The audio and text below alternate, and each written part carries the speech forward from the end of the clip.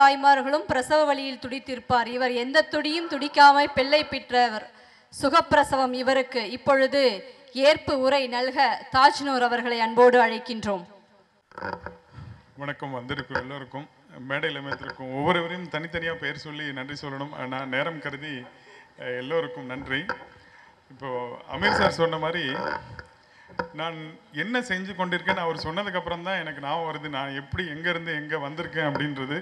உண்மையாகவே அதற்கு என்ன காரணம் தெரில, என்னுடைய உள்ளே இருந்த ஒரு ஏக்கம், சிந்தனைகள் தான் நினைக்கிறேன். அவர் சொன்னதுக்கப்புறம் தான் நான் முதல்ல என்ன இருந்தேன் அப்படின்றத நினைக்கும்போது. சார், நீங்கள் பேசிகிட்டே இருந்தால் நிறைய பேசுவீங்க, அதனால் நான் குறுக்கிடுறேன். இது உங்களுடைய கஷ்டப்பட்டு வாழ்க்கையில் வந்தேன்னு சொன்னால் யாருமே இல்லை. ஏன்னா நீங்கள் பிறக்கும் போதே சில்வர் ஸ்பூன். ஸோ இது ஆசைப்பட்டு பலருடைய ஆசையை நீங்கள் பொறாமையோடு பார்த்தது. உங்ககிட்ட 5 கேள்விக்கு மட்டும் நீங்கள் பதில் சொல்லிட்டீங்கன்னா நீங்கள் இன்னைக்கு ஓடிடலாம். நீங்கள் அடிப்படையில் ஒரு இசையமைப்பாளர் என்பது எல்லோருக்கும் தெரியும், எழுத்தாளர் அல்லவே அல்ல. ஆனால் இதை எழுதுவதற்கு உங்களை தூண்டிய விஷயம் எது, யார்?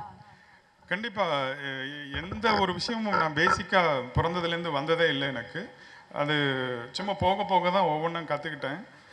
அந்த மாதிரி இந்த எழுதுறதுக்காக என்ன வந்ததுன்னு தோணும்போது, என்னை சுற்றி என்னை மிக்க நெருங்கிய நண்பர்கள் யாருன்னா கவிஞர்களும் எழுத்தாளர்கள் தான் அதிகமாக இருந்தாங்க.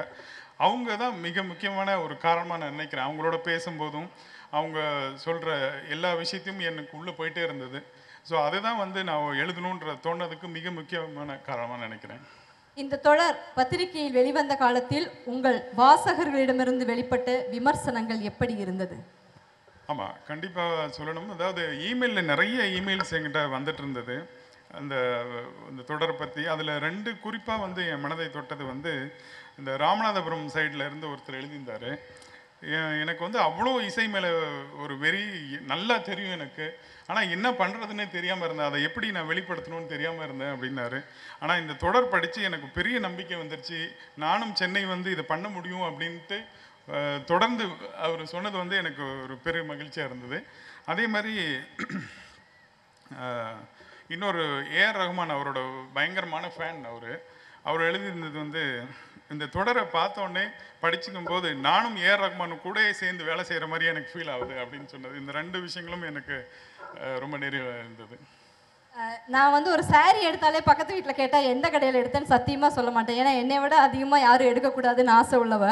தன்னோட கற்ற விஷயங்களை பிறருக்கு கற்றுத்தர முன் வருவதில் அப்படி என்ன ஒரு ஆர்ப்பரிப்பு உங்களுக்கு? இல்லை அதுக்கு ஏதாவது காரணங்கள் இருக்கா? இல்லை, அப்படி தோணல. பட் இந்த ஒரு விஷயம் யாருமே சொல்லலைன்றது எனக்கு ஒரு ஏக்கம் இருந்தது. 2வது, இந்த துறை இந்த ஒரு விஷயம் இந்த டெக்னிக்கல் மியூசிக்கல் டெக்னிக்கல் எனக்கு ரொம்ப ஸ்ட்ராங்காக தெரியுன்றது எனக்கு ஒரு நம்பிக்கை இருந்தது. ஸோ ரொம்ப பெருமையாகவும் சொல்லிக்குவேன். எல்லா இசையமைப்பாளர்களுக்கும் இந்த ஒரு டெக்னிக்கல் திங் முதல்ல நான் தான் சொல்லிக் கொடுத்தேன். அமீர் சார் சொன்ன மாதிரி ஒவ்வொரு இசையமைப்பாளர்களுக்கும் இந்த அனலாக் டு டிஜிட்டல் மாறுது இல்லையா, அவங்களுக்கு நான் பிகினிங்கில் நான் தான் சொல்லி கொடுத்தேன். நீங்கள் யார் பேர் வேணாலும் சொல்லலாம். தேவா சாருக்கும் நான் தான் சொல்லிக் கொடுத்தேன். ஹரிஷ் ஜெராஸ்க்கும் நான் தான் சொல்லிக் கொடுத்தேன். அதாவது பெருமையாக சொல்லிக்க முடியும். அதாவது இந்த பிகினிங்கில் எல்லா இசையமைப்பாளர்களுக்கும், இன்றைய நவீன இசையமைப்பாளர்கள், அந்த இளம் இசையமைப்பாளர் அவங்க இல்லை, அவங்க ஒன்லி கம்ப்யூட்டர் மட்டும்தான் தெரியும். அதற்கு முன்னால் உள்ள அத்தனை பேருக்கும் நான் சொல்லிக் கொடுத்த தைரியமாக சொல்ல முடியும் என்னால். இவ்வளோ கான்ஃபிடென்ட்டாக சொல்லும்போது நான் பேரை நீட்ட விரும்பலை. கடைசியாக உங்ககிட்ட ஒரு கேள்வி. கணினியை தூக்கி எறியுங்கள், மூளையை பயன்படுத்துங்கள் என இளையராஜா அவர்கள் சொன்னதை உங்கள் புத்தகத்தில் ஒரு பக்கம் பதிவிட்டிருக்கிறீர்கள்.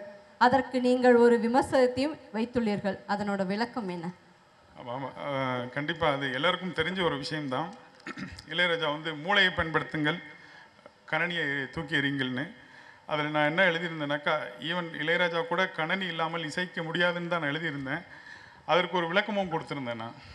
அதாவது இன்றைக்கி ஒரு சாம்பிள் ஈஸியாக நிறைய சாம்பிள்ஸ் கிடைக்குது, நிறைய மியூசிக் ரெடிமேட்ஸாக கிடைக்குது. ஸோ அதை வச்சு எல்லோரும் ஈஸியாக மியூசிக் பண்ணிட முடியும். அந்த ஒரு விஷயத்தை தான் அவர் சொல்லியிருக்காரு நான் நினைக்கிறேன். அதாவது அந்த சாம்பிள்ஸை நம்பி எல்லா விஷயத்தையும் பண்ணாதுங்க, மூளையை பயன்படுத்துங்கள் என்று சொல்லியிருக்காங்கன்னு நினைக்கிறேன். அதை தான் நான் எக்ஸ்பிளைன் பண்ணியிருந்தேன். கண்டிப்பாக சார், ரொம்ப சந்தோஷமாக இருக்குது. நீங்கள் ஒரு குழந்தைங்கிறது உங்கள் பேச்சிலேயே புரிஞ்சுக்கிட்டேன். உங்கள் பேனாக்கள் மட்டும்தான் எழுத்தை காதலிக்குது என்பதையும் புரிந்து கொண்டோம். அடுத்ததாக சிறப்பு விருந்தினர்களுக்கு